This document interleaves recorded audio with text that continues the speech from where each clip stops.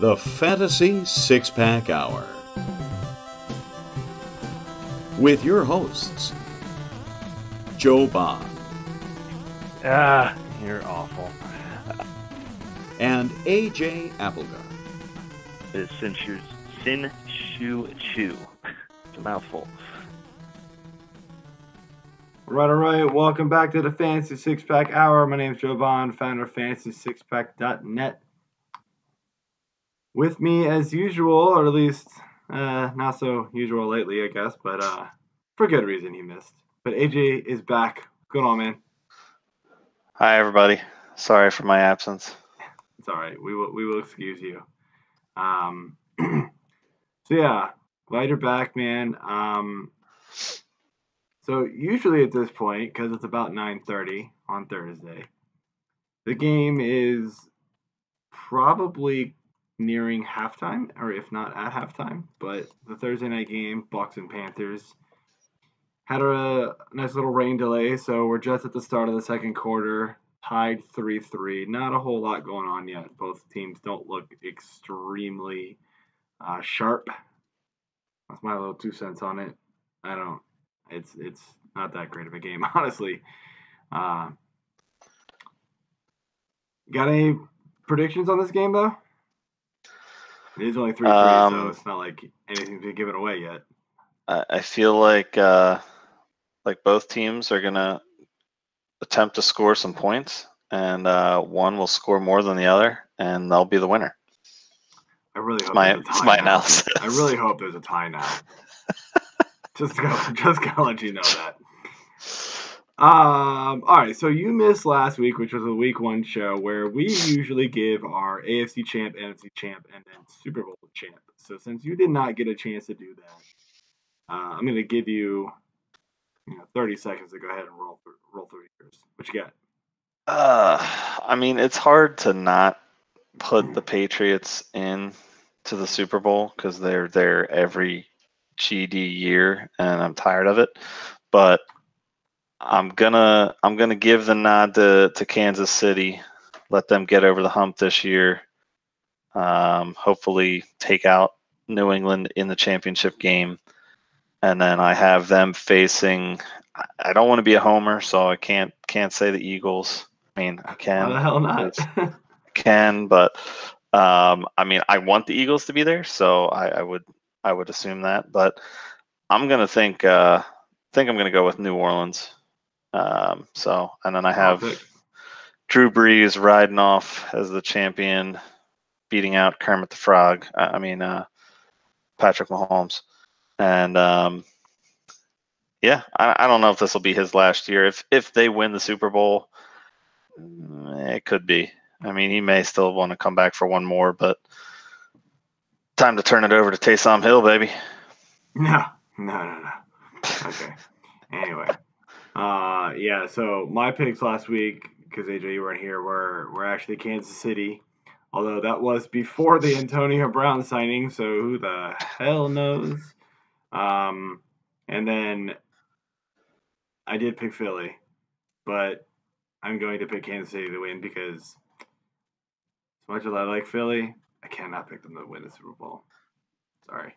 Wait, as much as you like Philly? As much as I like them as a team this year, I do not root for them, clearly. Okay. So that makes a little more sense. Yes. All right, man. Let's get going. We got a big show tonight, but we've got our favorite segment coming up. That's Beer of the Week. Beer. All right, man. Been a couple of weeks for you. What you got? Oh, I'm gonna double fist here tonight since it's been a couple of weeks. I'm starting off with a very hempalicious malt beverage, apparently, that I did not realize when I bought it. I just saw hemp and figured, oh, okay, I've had a couple of these. It looks like it could be good. It's takes some getting used to. It's called Hemptails. So you're drinking weed Old English. Yes. Nice. Like That's it, man. What it is, That's baby. we used Malt to do something stupid in college. Beverage. I do see that. We used to do something stupid in college on road trips with all my friends where we'd all get together. We would do something called 40/40s at 4. So there'd be 40 of us. We would buy 40 40s and each drink one, and we would drink that at 4 o'clock. And yeah, Interesting. it was a good time. Pretty stupid because people started like racing and seeing if it was like who could finish it fastest. Let's just say that did Good not. call. Let's just say that did not end well. Yeah. For those who attempted that.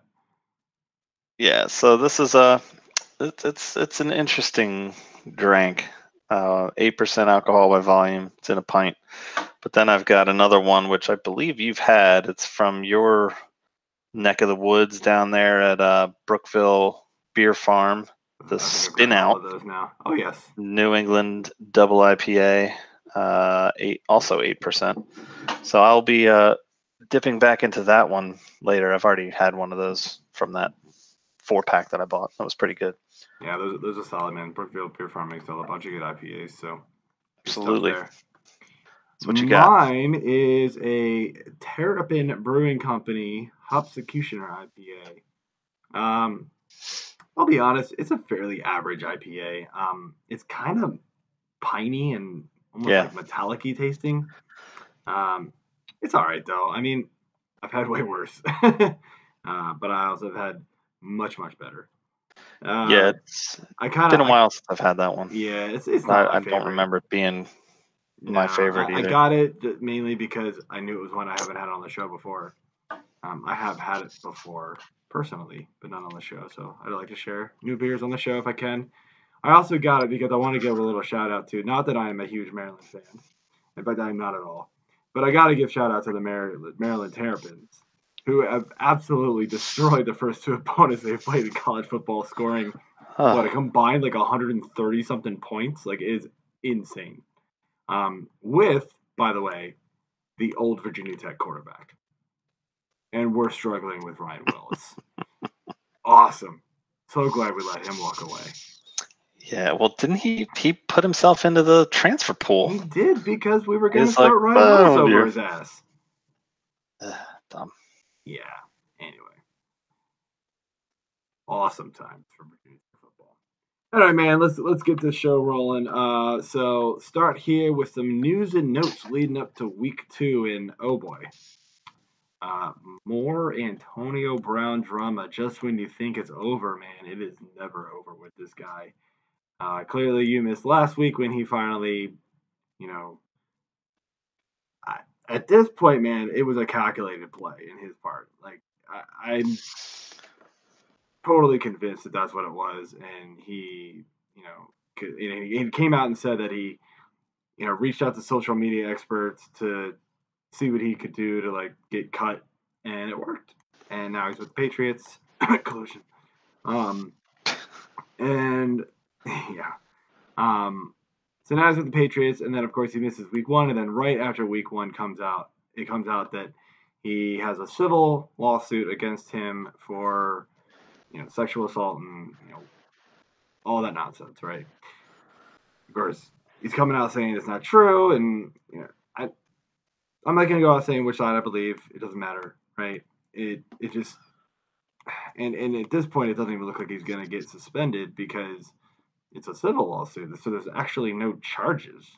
But I mean, do you have really anything to say to this? Like, it's just, obviously it's just news you got to follow to make sure that those who own him know what to do with him at this point. Yeah, I mean, I'm just over the AB drama altogether.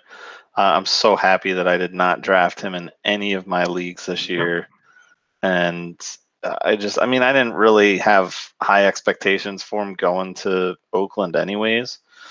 So it's just further, puts it out there that it's just, it's just a problem. I mean, all he's been this whole offseason is a problem. Ever since the blowout in Pittsburgh, whatever, he missed a meeting or whatever the hell it was that was so stupid. And then they benched him for the last game. Yeah. And it's like, it I don't know, it set something off. So yeah, who knows? I don't know. It's a mess with him. So yeah, week one, man, we had a lot of we had a lot of guys go off that we probably weren't expecting to. A lot of big time, like I feel like a lot of the boom bust guys, right? Like they exploded. You know, you take like Deshaun, you take you know, you got Sammy Watkins. Sammy Watkins, right? Marquise Brown, Hollywood Brown, Terry McLaurin, guys that you know you draft because, well, you know, whatever. Well, maybe not Terry McLaurin, but you know these guys like you draft them, but you're never really expecting. You don't, or at least you don't know what to expect week to week. So they're kind of hard to start. And guys that I don't draft because of that, and guys that if you know you listen to Bob Lung when he comes on, he doesn't draft them either for that exact reason. They're inconsistent. But you know they all went off. So we had some really high scores for those who actually went out and started them. Mm-hmm. So I don't know. Were you lucky enough to start any of those guys this week? I was. I don't own any shares of Sammy, so I didn't have him or Hollywood, but I owned Deshaun in a handful of leagues. Started him and rode the wave. It was phenomenal. Yeah, he had an awesome game. Yeah. The one it's not really my home league, but it's a league I'm in with a bunch of friends from home. So I kind of went out and I thought that everybody in the league was really going to go after Eagles, and they really didn't. So quarterbacks kind of hung around for a little bit. I went out and grabbed Wentz, and then I thought my one buddy was going to get him. He took Alshon right after. And then like 2 picks later, I took Deshaun. I was like, I just want that combination somewhere in a league this year. And it paid off. I also have Lamar Jackson in that league, and he actually outscored Wentz pretty handily, but I still won my matchup, so I'm okay with it.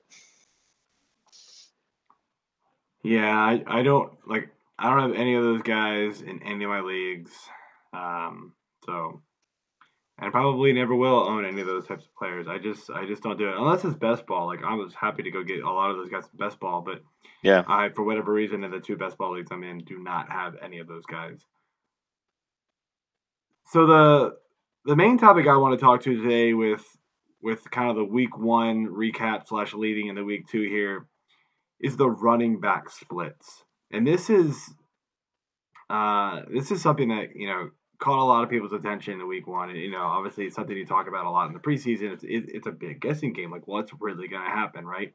And it got even worse of a guessing game toward the end of the preseason because we had McCoy move teams, we had Hyde move teams, we had you know a whole bunch of different moves like that, and so I want to start here with the Rams because obviously the highest profile running back is on that team, Todd Gurley. And interestingly enough, he saw 70% of the snaps, but he only saw 14 rushes and to Malcolm Brown's 11, who was actually only on the field for 24% of the snaps. So, you know, you're thinking, all right, I mean, fine, Gurley still got more of the timeshare there, so it's okay. Probably not as much as you would have liked.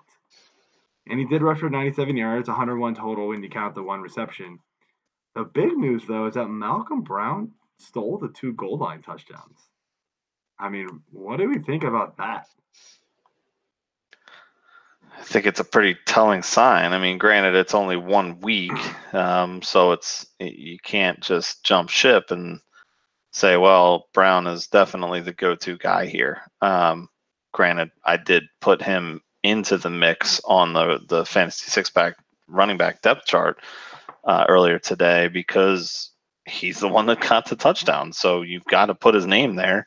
I still want to see what happens in week 2. And this could just be a mix. And I didn't watch this game, so I could just be completely way off base here. But in my mind, I'm looking at it as well. If they were longer drives and whatever, Gurley had some bigger plays early, and then they pulled him out, and then they put, Brown in when they were just right there at the goal line, and he got in. Sometimes that happens. That's the breaks. But again, I didn't see that game, so I have no idea if that's the case, but it could be. But I mean, the 70-24 split is also pretty telling that, they want to give Gurley the ball. They want him to be the guy. He does have a lot of mileage on him after last year, though. And, maybe they are going to try to hold back on that. If they want him to be their franchise running back for years to come, not just this year and last year. They've got to give him some more rest and let him, not take as much of a beating. Yeah, I mean, I don't. It's a tough one, man. I did go out and snag Malcolm Brown in a bunch of leagues where I have some garbage at the back of my bench. In a couple of leagues, I actually drafted Darrell Henderson. I had heard the talk that Malcolm Brown was actually going to be the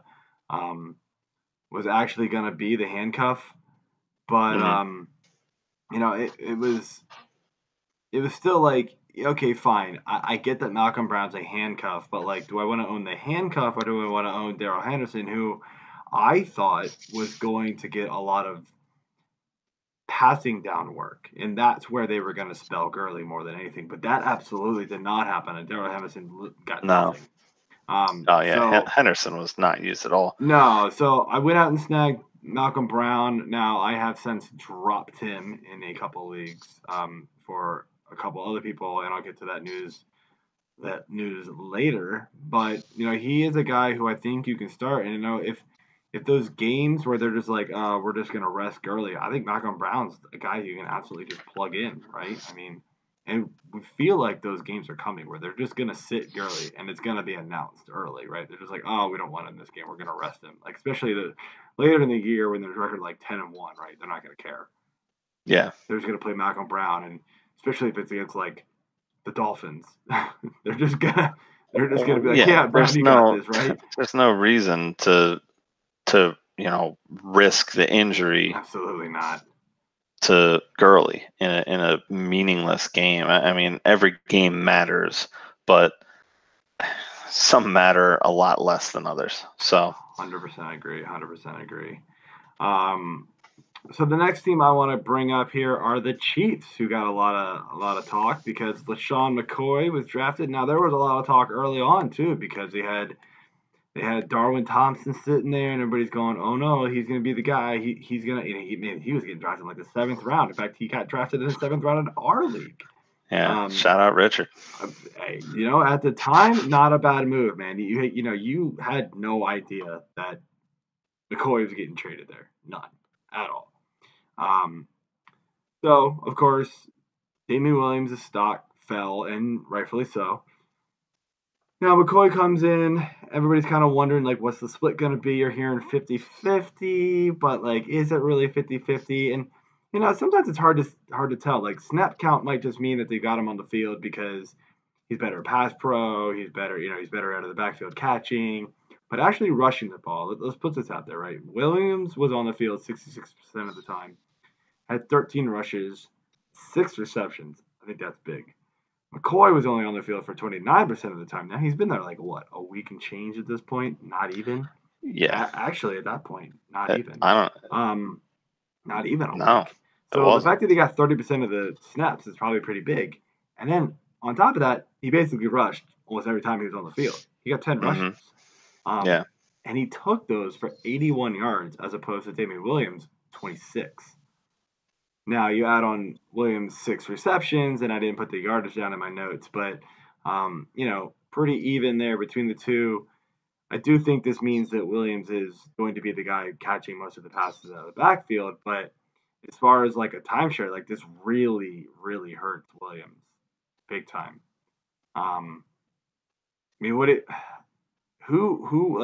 would you rank these guys? Kind of like, let's just say like an even opponent, like down the middle opponent, right? Defense wise, where would you rank these guys? Running back 2, 3 range, 4 range.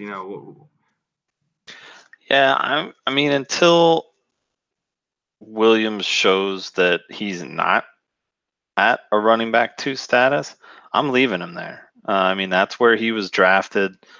I mean, some people drafted him as a running back 1, depending on where they When fell you- in a draft. Well, and when you drafted. Well, exactly. So, I mean, I still like him to be the lead guy, especially if he's getting the passing work. You know, we talk about PPR and half PPR all the time, and it's just part of the game now. It seems like I don't even remember the last time I played in a league that was a standard league. But McCoy's value, he knows Andy Reid. I guarantee you that Reid brought plays with him from his Philly days and tweaked them a little bit here and there. Plus, we already know that he's like the running back whisperer for whatever reason. So, his running backs succeed. Offense in general, dude. Yeah, I mean, it's a high power offense. There's a lot of weapons. But now you're looking at Tyreek Hill being out for 4 to 6 weeks, which we'll get into later. That opens playing time up for McCoy potentially. The fact that Shady has an 8.1 yards per rush, that's not going to happen. But that's not going to maintain. Impressive nonetheless. I mean, it just means he's not washed up, and it means that offense is incredible. Right? It just opens up lanes for a running back, but it means he's not washed up, and I didn't think he was. I just thought Buffalo was pretty garbage for like pretty much everybody. And you look at the Buffalo running backs, they Buffalo. Sucked, dude. He played his entire career, like from Pop Warner to the NFL in the state of Pennsylvania until he got traded. So, he obviously had some grudge, revenge built into it and everything. And he performed in Buffalo, for the first, I think it was first year he was really good. He's awesome. And then, injuries kind of hurt him a little bit, literally. And then, this just rejuvenated him, I think. And for whatever reason, everybody was just down on Williams anyways. And like you said, it was the Darwin Thompson train, and now he's droppable. I mean, if he's still even owned at this point, you just have a deep bench and you're hoping for, whatever. But yeah, you're in dynasty leagues type of things if you got Darwin Thompson on your team. But yeah, I don't know, man. Like, I agree with you. Williams at this point is a running back 2, at worst a running back 3. Yeah, McCoy I'd say is right like now a 3 guy. and a flex. Yeah, I agree with that. I mean, just right now because it's still kind of unknown. Like, if I said McCoy was any higher, it would just be, pulling shit out of my ass. Like, I'd be totally guessing. You're just speculating. Because he hasn't done anything to prove that. Yes, 8.1 yards per carry is awesome, but let's be real, that ain't happening again. And if he's only going to be on the field for 30, at most 35% of the snaps, only getting 10 rushes a game, like that's not enough to vault you higher than that. Now if he starts catching passes out of the backfield, then we'll need to talk later about it. So, the next team, another one who got a lot of attention late in the preseason because of a trade, is Houston. Now, of course, Lamar Miller was there. They traded for Duke Johnson. Lamar Miller gets hurt. They bring in Carlos Hyde. Again, another one of these situations where it was like, what's really going to play out and how, right? Everybody thought this was the Duke Johnson show still. Like, Carlos Hyde's kind of a guy at this point, right? So, whatever. Now, you look at it, though, and if you just look at snap count, Hyde 37 to Duke 62.7, you're thinking, oh, well, it's still the Duke Johnson show. However, nope. Hyde got 10 rushes, Duke got 9. Hyde even got a reception. Now Duke got 4. Hyde rushed for 83 yards, Duke got 57. I did not put the reception stats down for some reason. Like I said, I for some reason did not write down the reception yards. But, I mean, to me, this just screams 50-50 split. And, Duke's been there a little bit longer at this point, so maybe that's why he got more of the snaps over Hyde. I still think that might still be more the case because Duke is going to be in on those passing downs more so than Hyde would. But, I mean, this really limits the value on honestly, both of them. What are your thoughts?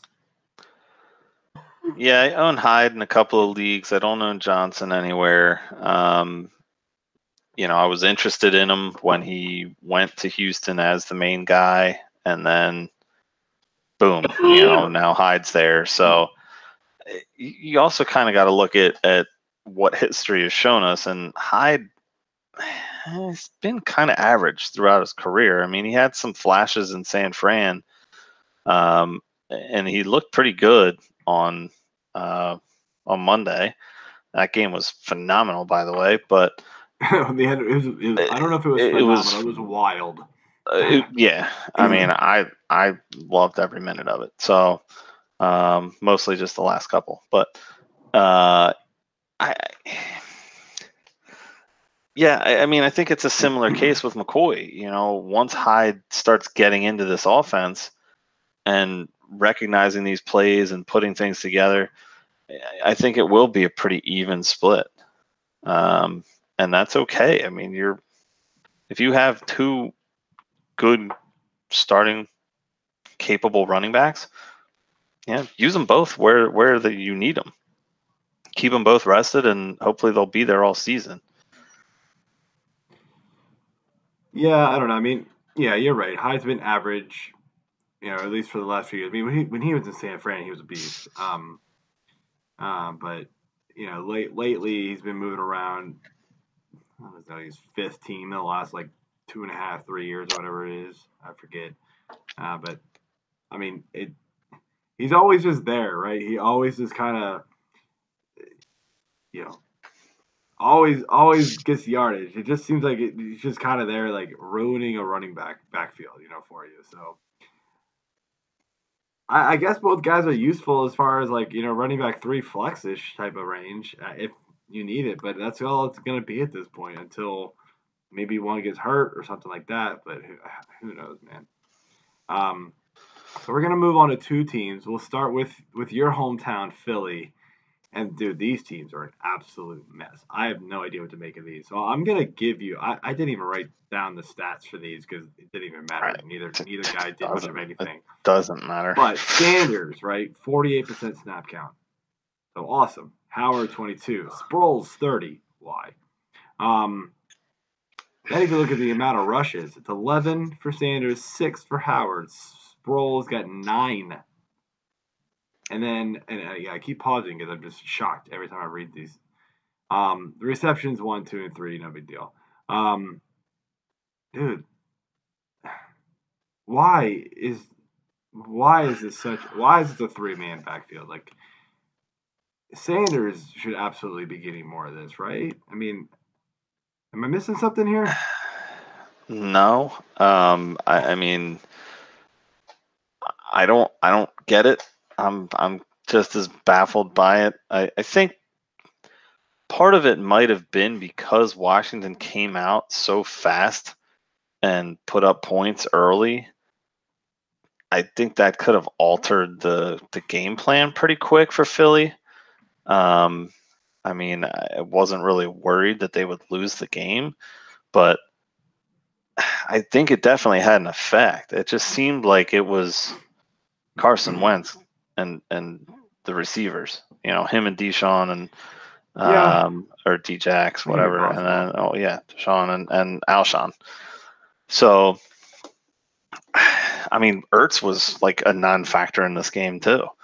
So, I just feel like it turned into a pass-heavy game for whatever reason. I mean, they were down what, 17 at half?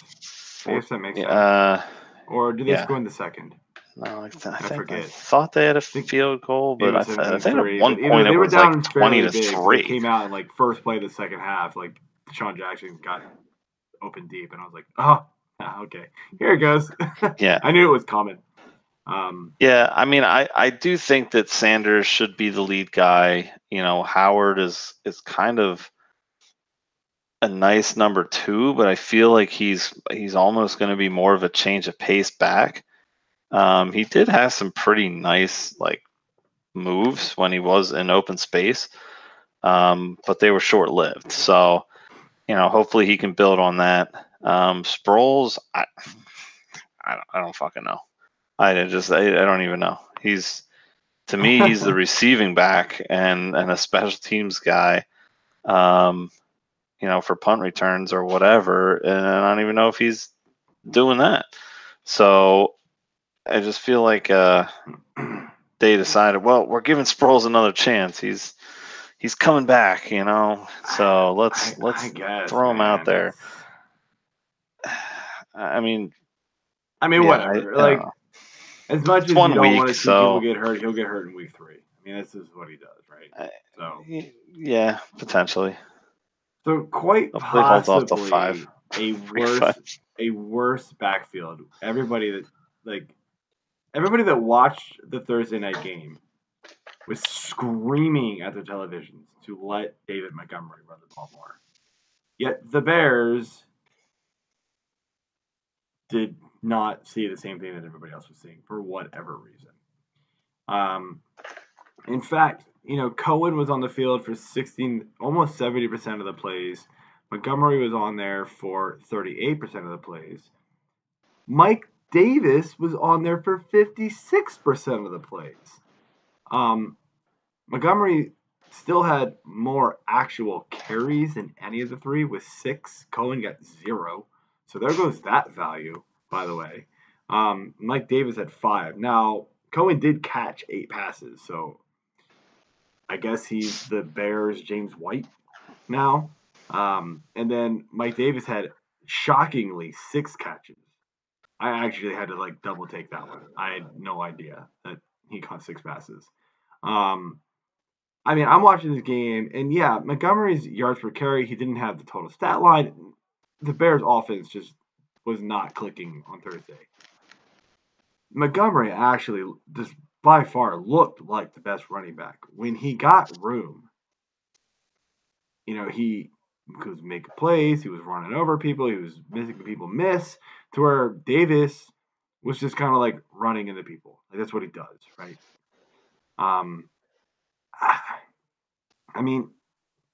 My thought is that this is going to same thought with Philly, is that they're eventually going to shift this more toward Miles Sanders as the year goes on. I've got to think the Bears do the same thing with David Montgomery. But who knows, man? With 3 people they're splitting carries against, can you trust starting them at this point? Or who would you trust starting at this point, I guess, is the question. I almost trust Davis the most. No. I don't know why, but I just feel like he performed the best. Obviously the receptions for Cohen are awesome, but if he's not also adding anything to the running game, then he might as well just be a receiver. So he's not really giving you an RB2, position. Now that could change, obviously, but I don't know if it needs to, because they have Davis and Montgomery to run the ball. So, that backfield just worries the hell out of me. I don't know what to think of it right now, other than that was just an ugly game, and I'm glad that I was in the car driving and not having to watch it, because it wasn't even worth watching, other than the last 4 minutes that I did end up catching. Yeah, it was pretty boring. We were commenting on the game last week during the show, and much like this one, pretty awful. Not gonna lie. This one's not too fun. Although the Bucs are moving the ball right now, they're on the Carolina 25. End of the second quarter, it's 6-3 right now. So yippee. I like defense, but I also like it when the offenses actually look like they know what they're doing to make the defenses have to try. This does not look like that right now. All right, man. Yeah. So it's interesting. Got to watch out for these backfields. Unfortunately, if you drafted guys like Miles Sanders or David Montgomery, you got to hold. Jordan. you've really just got to hold all these guys. Like, let's see how it shakes out. It's only week 1, or now week 2. There's got to be injuries. You're going to need bye-week fill-in. These guys are going to be useful at some point. Maybe not quite the way you hoped. But, we don't always get everything right, unfortunately. And,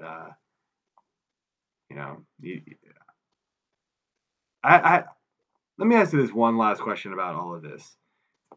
With the exception of Gurley and, let's say, Williams, who's the one running back on this list that you'd rather have out of the rest of them?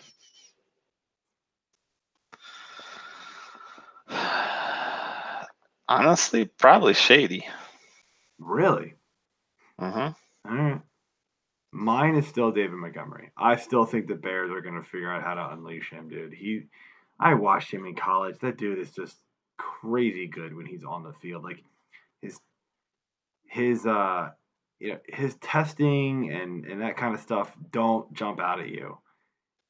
But when he is on the field, and it showed, like when he got some space, he was, like I said, he was making people miss. I think the Bears are going to realize this sooner rather than later and get him the ball. A close second would be Miles Sanders to me. Howard's boring, dude. Howard sucks. Use him as like Sanders needs rest. And Sproles is a good get him catches out of the backfield guy. Fine, I get it. But 9 rushes? No way. I could easily flip Sanders and Montgomery, but I think in the long run, at the end of the season, we're all going to go, man, I wish I had more shares of David Montgomery than we all do. So. Yeah, possibly. I mean, I just think the like I said, just the reuniting with Andy Reid and potential for that offense to really get going. I like his ceiling. The other guys obviously have really high ceilings as well. I just think McCoy's got the better floor right now.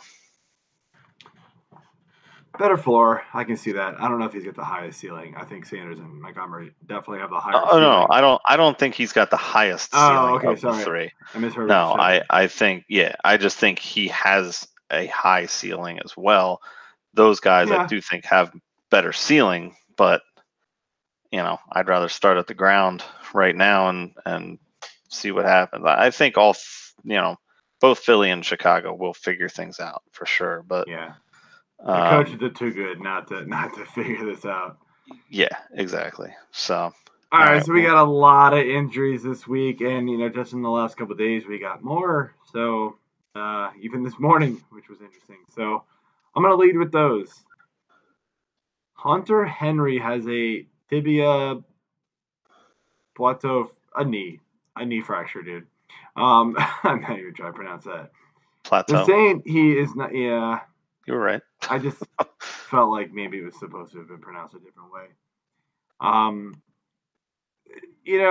They're saying he's not done for the year. He could possibly return. Who knows? Who is that? Godwin?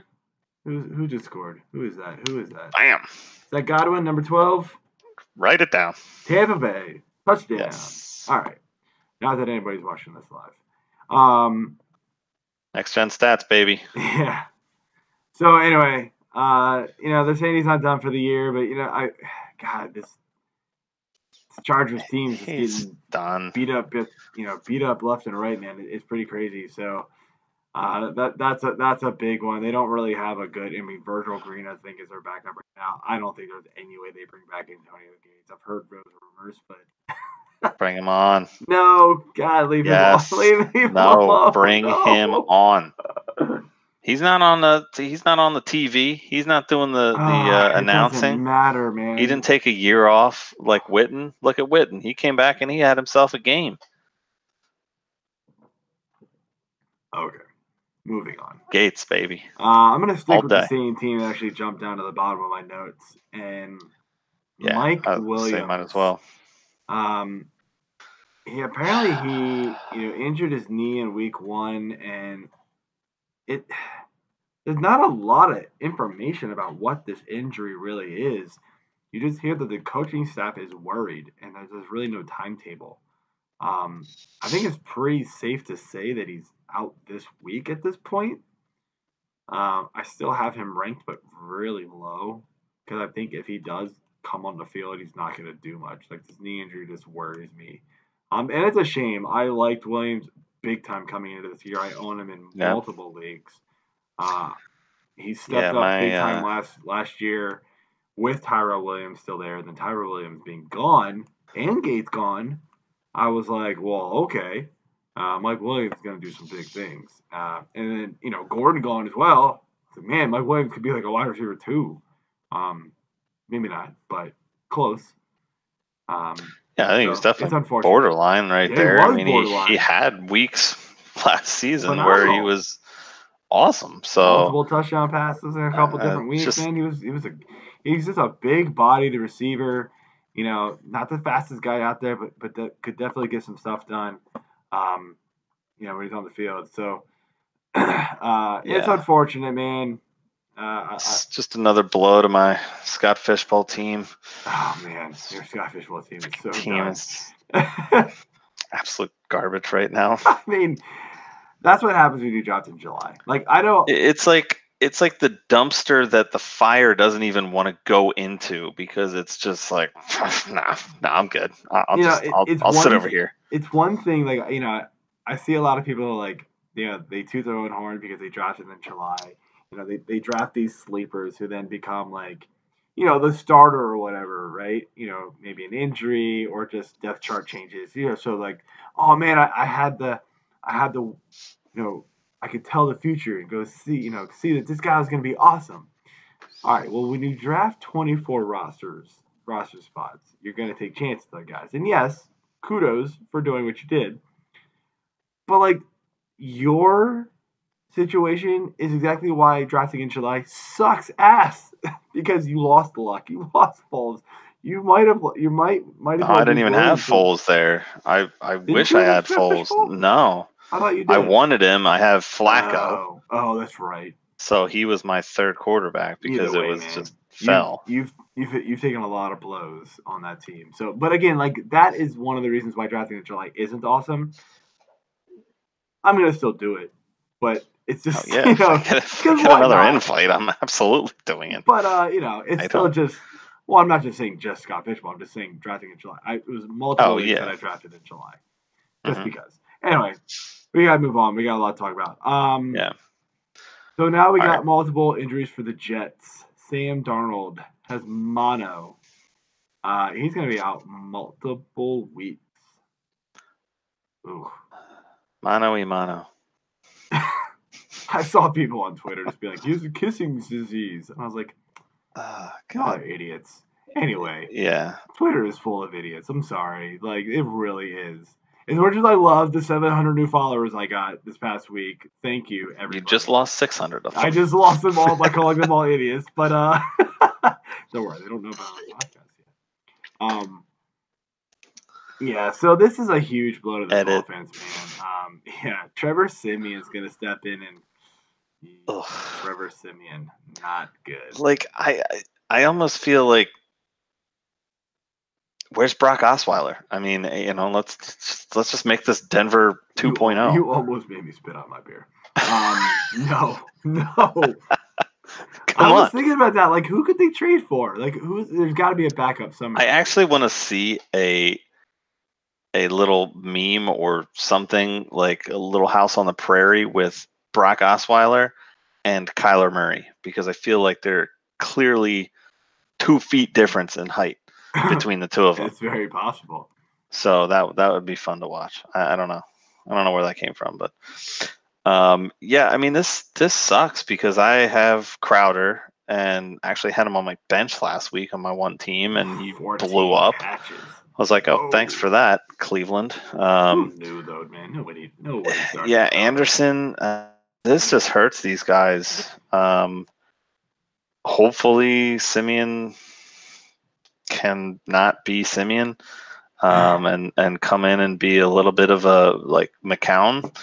But the bigger thing to look at here, well, maybe bigger, I don't know. They're both huge. Is Lev Bell? He's getting an MRI on his shoulder, and as of I guess earlier tonight, Jeremy Fowler from ESPN said that the MRI revealed no major damage or tears, but the test was more precautionary than anything. It sounds like it could just be some soreness. I don't want to say you had to see this coming, but the guy's been out of football for 2 years almost, it seems like. And it's not a surprise. So. Yeah, it's not a surprise. So it's a shame for all those people that drafted him in the first and second round. Another guy I wanted nothing to do with and do not own. Just for the hell of it, but whatever. Yeah. So, Ty Montgomery, I was asking about dropping him on Fishbowl. Glad I did not, because he could be the next guy, to come up and actually play. And that's the whole reason I went out and got him in that league. Dude, I actually got Ty Montgomery in all of my redraft leagues today. This news broke, and I went out and was like, and I even sat on it for an hour.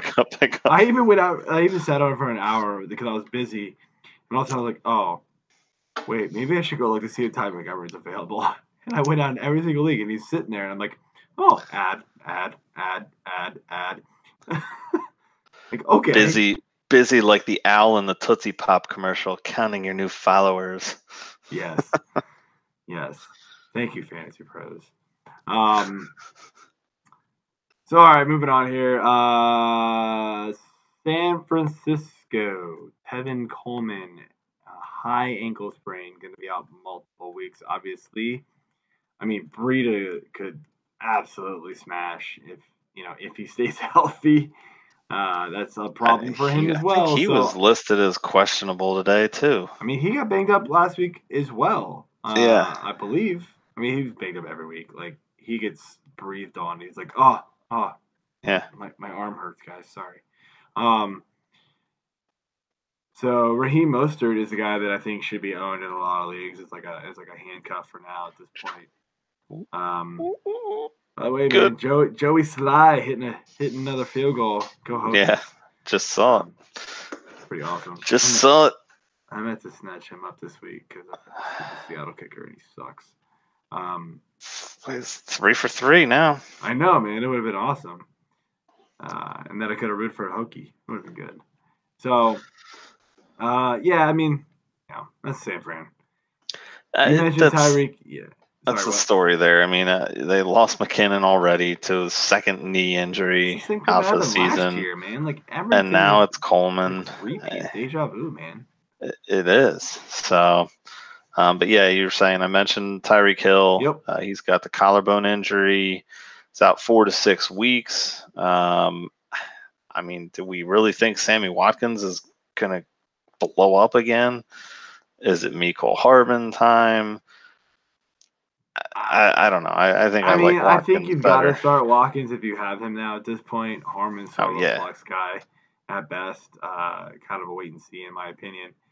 Watkins is fine to start, but I still don't trust the guy. I just don't. I mean, this offense could be different for Watkins if he is the true number one, like as we saw last week. But it's just I don't know. Watkins is the guy that I just don't like for whatever reason.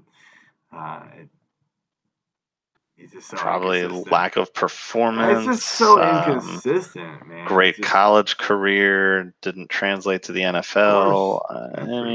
We've seen it all. Yep. So Nick Foles on the IR. It is Gardner Minshew time. Probably the greatest name ever for an NFL player.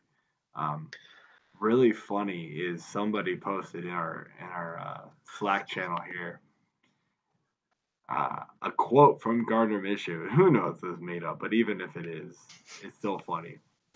It says, "It calls the shots now. I'm just along for the ride." Gardner Minshew on the elegance of his mustache. That's awesome. That makes me just want to put him on my bench just to have him and be like, I own Gardner Minshew. I should probably make his picture somehow the league photo for my sleeper league, my home league, because it's called "I Must Ask You Another Question," and it has been it has been that for years. But it was "I Must Ask You a Question" like 5 years ago, and now it's "I Must Ask You Another Question." I remember seeing the guy warm up on Sunday and being like, "Holy crap! You see the guy's stash? It was fantastic." It's all business, man. It's so good. Don't mess around in Jacksonville. Yeah, You got Big Dick awesome. Nick. You got the stash. It's pretty good, man. Uncle Rico's coming in next. Uncle Rico's coming in. It's got a fishbowl. Joe Mixon, high ankle sprain, questionable, or not high ankle, just an ankle sprain, questionable to play this week. You've got to get Gio if you've got Mixon. If you don't have Mixon, I kind of pass on adding Gio because he's really kind of worthless if you don't play him in front of Mixon. If you got trash on your bench, fine, pick him up. Because, if Mixon doesn't play, then Gio's a guy that you can absolutely trust. But it's just, I don't know. It is nothing that I get super excited about. Darius Geis, here we go again, man. Meniscus injury, meniscus tear at this point. Has surgery today to trim a torn meniscus. It's with Dr. James Andrews, who performed the procedure. He's out indefinitely. Although I've heard indefinitely, but then I've also heard like 6 to 8 weeks type of thing. I'm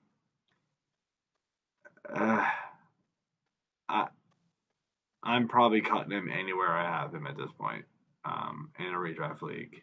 Keeper leagues, I think you hang on to him just because, he was talented, man. When he's on the field, he's talented.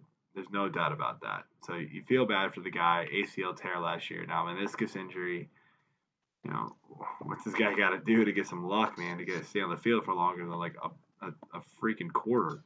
But we're back to Adrian Peterson. Hopefully he's not. Well, I don't know. Maybe actually, hopefully he is pissed off and he just goes off. But I'd like to see that. As a Redskins fan, I guess. So, him and Chris Thompson get a big boost in value there. Kiki Kuti is questionable still, dealing with his foot ankle injury. Sterling Shepard is likely out after suffering a concussion. And then Devin Funches on the IR with a collarbone injury. That's like the third collarbone injury that we've mentioned this week, by the way, if you have not picked up on that. Pretty crazy. They did make him eligible to return week 10, but he's cuttable. He wasn't anybody that you were really banking on anyway. Something that decided to do this year is, instead of our normal like waiver pickups, because it's Thursday, you've probably had your waivers by now. We're gonna talk about the Scott Fishbowl waiver review, and this is just interesting. They run the kind of middle of the day Wednesday, and so we get all the stats. And so just a little refresher for everybody. It's $100 fab for the entire season. Now we've got 20? Is it 22 roster spots or 24? In that league. And which one? Scott Fishbowl. 22. 22 roster spots. So it's deep, man. The 12-team leagues. So you've got to be aggressive if you like your guy. Razzball's 24. Yeah, that's what it is. Yeah, it's also best ball. That's why. So this week we saw Gardner Minshew go for $68 on average. Now he was only picked up in like 98 of the leagues, and I believe there's 100 leagues, if I do the math right. So he was either owned or people just fell asleep in those leagues. I did not put a claim line on him. I have 4 quarterbacks. I don't care. I did. I think I only put like 26 or something. I knew I wasn't getting them. No, I put 36. I put 36 on him. Yeah, nah. Trevor McLaurin went for $62 on average, which is a guy that I was going to put some money on, but I don't know, I like McLaurin, and I think he's worth going after, but $62, man, like there was no way I was getting him. Like I don't trust the Redskins offense that much. 7 targets is cool. I like that a lot. I just don't know if that's what the Redskins are going to be this year. So the other two names that kind of called out to me were Danny Amendola, but for 18 after having a huge week one. It's Then 13 targets, man. yeah, that's crazy. They passed the ball 45 times, man. I don't know if I can believe that's going to happen again. That's And then obviously Raheem Mostert went for 16. So I don't know. Anybody else kind of call out to you out of the list here? I didn't really see anybody else that like was kind of like, oh man, these guys were. I mean, I was debating on going after Sproles even after the first waiver. Yeah. Like, I wasn't going to put money on him, and he made it through again in my league. So I was like, nobody wants should I just add this guy at this point? I mean, but it's not even. It's $8 isn't bad. So yeah, Philip Dorsett I noticed was picked up for $10, which is interesting. I wonder if people were doing that because they're thinking like, oh, well, now that the AB news is going down, maybe he's actually not going to come, and for Dorsett actually has value. I don't believe that. And he kind of does because they got rid of Demarius. You know, they sent him and his mono to New York. Now he's going viral there. But what's more it ways gonna than be? one. Like $10, or he's a $10 wide receiver 4, potentially. And actually, if you count James White and Burkhead, he's a wide receiver 6. So who's the third guy ahead of him? If AB plays, if Gordon, AB plays, Edelman, yeah, AB, absolutely. White, and yeah. Burkhead. No, I'm saying if he's not there. Yeah. So. Yeah, but how many games is Gordon gonna play? Dude, who knows? I mean, he could be up on the exempt list after week 3 with AB. Of course. And then I'll just go sit in a cryogenic chamber you gotta take shots fucking cloud the thing. Yeah, you gotta take shots in leagues like this, but that's not what I was willing to do. There will be somebody later that will be like, man, we're trying some money left. I guarantee it. Yeah, I say that, and I'm a Gordon owner in multiple leagues, so I don't want to go out and get Philip Dorsett because it's like I don't want to have 2 receivers. I don't like always having 2 receivers on the same team. A receiver and a tight end I could deal with, and it's the Patriots. So Philip Dorsett had a great week 1. He's not going to have that week again until week 6. I know, but that's it. And everyone's going to start him for 3 weeks. He's going to do nothing. He's going to hit the waiver wires, and then he'll have a blow up game again. And everyone's going to be like, "Damn it! I should have fucking started him." Blah, blah, blah. And then they're going to go pick him up again and waste another $20 on him. Yep. So all right. So you got. But yeah, I mean, of the ads, that's really it. I mean, Higbee's kind of surprising to me. I feel like Everett was supposed to be the guy, but I think he still will be. I think he will be too. It just, again, it might have been a matter of who was on the field at the right time. I don't know. Yeah. Drop wise, Anunwa, another Jet that's injured. He's on the IR for the year. Yeah, another neck injury, so he's done. Funchess is an injury, so that's not a surprise. I mean, none of those guys are really surprising to see. Me. The one guy, maybe Matt Lacoste, just because it is that tight end. Yeah. It is the tight end heavy league. So I was kind of shocked to see people give up on a tight end, and this league as well. Like, I think this league still could be something. Although he did kind of bang up his knee again, so who knows there. Anyway. All right, so we're going to close out here with our week 2 picks and start here with our highest and lowest scoring games. I'm going to go first because I think I took some of the easier ones. Sorry, I took the I was like, ones. Oh, I forgot about putting these in earlier today. And I was like, honestly, damn it. I looked at it. So, Saints and Rams, kind of a no-brainer. A no-brainer pick here. There's a couple other ones that I liked, and not so much just from like a total like NFL point, but I mean, you're talking 2 of the best offenses in the league. Drew Brees, Michael Thomas, Alvin Kamara, obviously gonna go crazy. the Rams, even with half a Gurley, can still do damage. That receiving core is just top notch. Goff can get it done. Use those guys to his advantage and just put up a bunch of fantasy points all around. So I like that game. My lowest game is 49ers and Bengals. I mean, the 49ers just look like an absolute train wreck, dude. Maybe it's the running back injuries. I have no idea what's going on with them. Garoppolo maybe not quite fully back. It's bad. And then the Bengals, yes, John Ross went crazy along kind of with Dalton in week 1. But, Ross again is another one of those like boom bust guys that I just don't think can be consistently good. With Mixon kind of banged up, that offense, I just don't trust it to put up a lot of points. So I think this is going to be a pretty bad game overall for fantasy wise. What you got? Fantasy wise, my best game, I think I'm going to play the homer card here and go Sunday night Eagles at Falcons. Nope. That was the second one, man. I like it. Matty Ice playing his hometown team again. So he usually performs pretty well against them. Looks like Julio is going to be healthy. I do think the Falcons are reeling a bit after their beatdown from Minnesota in week 1, where they just didn't get going at all. So I think the running game is going to be a focus for the Falcons to get going. And they got to get Freeman going here.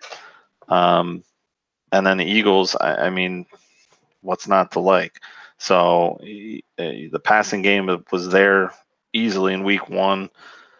I think Deshaun can repeat at least some of that success. I don't know if he's going to have 2 touchdowns this week. I do see him hitting the end zone at least once, though. And I think they're going to get Zach Ertz more involved in this game.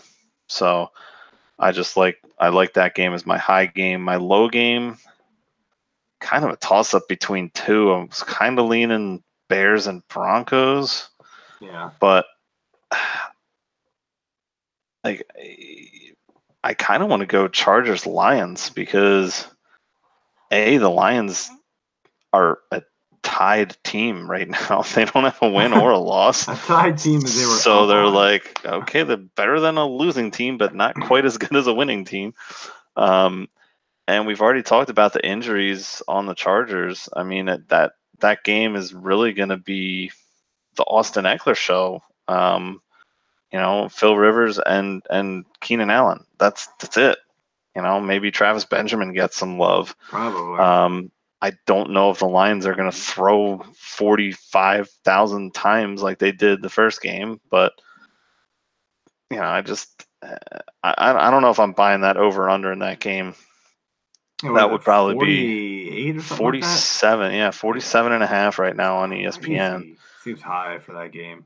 So I would take the under on that number personally. I just think it's going to be an ugly game. Yeah, I gotta hope the Lions get Kerryon Johnson involved here. I got him at a couple spots, and he burned me bad last week, dude. Real bad. Yeah, so. Well, him and Lindsey both tore me up in a couple of leagues. Yeah, it wasn't good all around. All right, man, let's do our sleepers and busts. I'll let you start with your sleeper quarterback. What you got? Going with the stash, baby. Nice. Put up or shut up time. All you people spent $68+ to get a sweet-looking stash on your squad. You go out and you use that stash. You let it control your team. You let it control your wallet. He's going to be like a cashew and go nuts. Done. All right. That's my quarterback. Hey, 22 for 25 in his first game, man. That's pretty good. Exactly. I'm going with a guy who I never ever thought I would put on this list, and that's Derek Carr. Dude, that offense really surprised me big time. Now, would I actually start him over a lot of people? Probably not. Derek's Cars. But if you are feeling lucky, then playing Derek Carr could be the week that you could actually consider it. Coming off a good week 1 and facing the Kansas City Chiefs Swiss cheese defense. Dude, they were like near the bottom of defensive EOA last year, and it did not look any better last week. Nope. They were the team that Minshew went 22 for 25 on. So there you go. A backup rookie quarterback. I definitely like Carr this week. He was my big ad in a bunch of leagues. I could still go out and get the stash in a couple if I wanted, but I think I'll ride with Carr this week. See what happens. Running back, I'm liking what the hell? I'm liking Mostert actually. I think he could surprise some people. I think he's going to be more the change of pace back than Breda's going to get the majority of the carries there. I feel like, but Mostert looked really good in the preseason in the games I saw him in, and he showed a lot of flashes. So I really think he could break a couple long runs off and find the end zone this week. Yeah, Mostert was good last year. I owned him in my Dynasty League, and he was solid for me a couple different times. Mine's going to be Gus Edwards. I don't think Baltimore's going to do quite what they did last week, but I still think they'll be up big this week again, playing a fairly inferior opponent in Arizona, which is going to lead to a lot of carries for the backup running back, Gus Edwards. So I think he can surprise and put some points. Wide receiver, go. Amendola.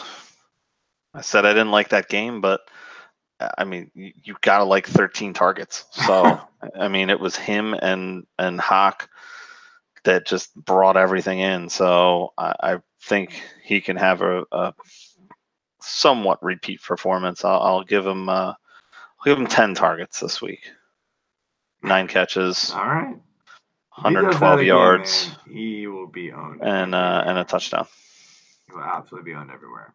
So it's funny, you're going with a receiver from the game that you didn't like, and I'm going with a receiver from the game I didn't like, and that's Debo. Gotta go with Debo, man. San Francisco wide receiver. He only saw 3 targets, man, but he was on the field for for 60 snaps. I think it was like a crazy something like 90-something% of the snaps, dude. On the field for the most snaps of any receiver, even Pettis, which wasn't a big thing to beat, considering Pettis had 2 snaps. Yeah, awful. Pettis was miserable. Dude, what the hell is going on there? Anyway. I want to say he's probably on my Scott Fishbowl. No, I've got good one.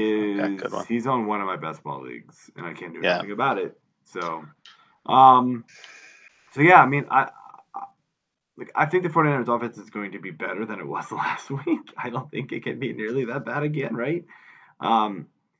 So I like the upside Debo has if he's going to see that many snaps, and they'll start trusting the rookie a little more to actually pass the ball to him more than 3 times. So, all right, let's do our bust. Who's your quarterback bust? Tom Brady. Nice. Who's that? It's Tom. It's Brady. He's a GOAT. Keith, what do you mean who's Tom Brady? Do you not know football? I thought you were the number 4 ranker. What is this? Are you number 4 wanker? He's wicked good. He's Tom. Now, Brady has trouble going to Miami and winning. We saw that game last year, the miracle in Miami, they were calling it, because Miami won. But Miami's not winning this game. No. I just think that this is going to get out of hand quick, and I think it's going to be a heavy run game. You saw what Baltimore did to them last week and made them look like a Pop Warner team, and ran all over them. So this could be a heavy run game for the Patriots this week. Yeah, I can buy into the Tom Brady not getting a lot of passing and they'll just run the ball. I think this is a Sony Michel game big time, so I 100% agree with you. My quarterback's going to be Aaron Rodgers. I mean, I know it's Aaron Rodgers, but he's playing another tough matchup, man. Minnesota. We saw what the Bears did to him last year. This O-line does not look great again. The play calling does not look improved. I don't know what's going on in Green Bay. I mean, dude, maybe it's Aaron Rodgers at this point. Maybe his ego has really just gotten to him, and he's just it's just not working out. He's got to look himself in the mirror and figure out that look, I can't be doing this crap anymore. I need to play the team game instead of playing the me game. So until that happens, man, I don't know how much you can trust Rodgers. He's no Tom Brady. Tell you that. Definitely not. All right, he's got a wicked stash though. who's your running back? I'm going with James Conner. Pittsburgh just was an abysmal atrocity last week. So atrocity, nice. That's right, alliteration, baby. I don't think that. I mean, coming home, they've got a lot of wounds to lick, but that offense needs to find a way to get going. And I think it's going to start with Ben. I mean, he was just miserable in that game, and it affected the run game too. So I want to see what they can do on offense before I'm really going to buy into Conner. I wasn't really that high on him this year as it was anyways. And the Seahawks are still a pretty stout defense. So even though they're coming in on the road, at least in the rushing part, maybe not so much the passing. Well, yeah, not on the passing anymore, but Legion of Boom is no more. So now it's more of the boom boom room. But I think I'm just staying away from Conner. All right, more goodies from AJ there. The AJ-isms run deep. Mine's gonna be Todd Gurley. Again, I mean the yards were nice, man. Over 100 yards from scrimmage, but I'm worried about the lack of usage, and especially near the goal line. If he doesn't get those goal line carries, he's gonna be struggling to be a top 10 back this year, even top 15. I mean, that's where he literally got a lot of his points from within the 5-yard line. So that's a big worry for me at this point. Who's the receiver? I don't want to put him in here because I own him in a lot of leagues and I need to start him due to other matchups I don't like. But I have Tyler Boyd listed here. I mean, San Fran seemed pretty rejuvenated in the backfield there. So I think Richard Sherman could have a good game, and that just spells trouble for Boyd. I mean, you already said you didn't like this game as it was anyways. So I didn't like it anyway either. But I feel like it could be a down game for Boyd. I can see that. Mine's going to be your boy Deshaun, D-Jax. Yeah, just another one of those, like, he blows up one week and then has like 3 really crappy games in a row. And so I just seeing history repeat itself, and he's not going to do this twice in a row. So that's really the only reason why I picked it. Otherwise, it's a fairly decent matchup. So, most of you are probably going to start him regardless. Oh, I'm starting him. So absolutely. All right, who's your 100%. Defensive stream that is owned in under 40% of Yahoo leagues? I'm going with the Packers. That game last week was just – it was a mess. I don't know if it was the layoff, people were still in preseason mode or what.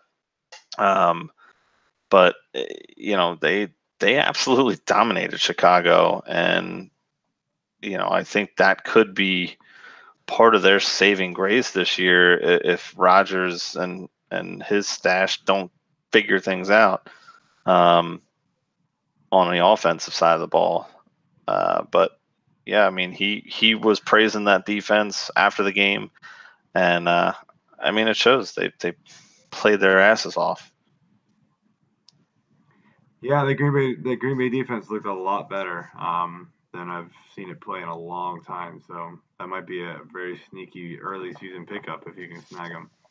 Mine's going to be the Cincinnati Bengals. I mean, they looked like, I know the Cincinnati Bengals defense is playing not good, but I mean, they looked all right against Seattle. And I mean, Russell Wilson usually figures things out, and they just were not able to get a whole lot going against them last week. And then this week they get the San Francisco 49ers, who just look like they forgot how to play football. So, kind of a sneaky pick. I think they could do some damage this week. All right, man. So that's all we got. Week 2 is upon us. Score right now 10-9 in the middle of the third for this Carolina Buccaneers game. It's still just, I mean, I'm hoping things pick up here. It's about 9 minutes left in the third, so there could be some offenses figuring some things out, making adjustments. Let's hope, because I don't want another boring Thursday night game. Last year, we seemed like we got a bunch of random high scoring ones. Yeah. This year, so far, not happening. So I'm not looking forward to going back to boring ass Thursday night games. No, it needs to be something worth watching.